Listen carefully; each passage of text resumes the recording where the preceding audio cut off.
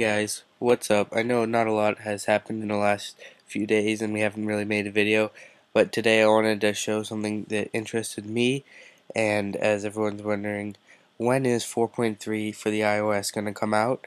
And the people from Redmond Pi, Mac Rumors, they found that through the Daily, which is an app, they are going to give it a free subscription until the 28th, which is what people speculate as the day 4.3 will come out, because as you all know, 4.3 will have different rules with subscriptions for apps and in-app purchases and stuff, but we cleared up in that version, and hopefully that'll make it a lot better. Also, looking forward to jailbreaks coming for that.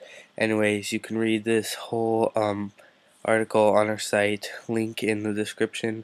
Basically, it talks about how they're hinting that 4.3 will go public on the 28th because of the daily. That's pretty much it, guys.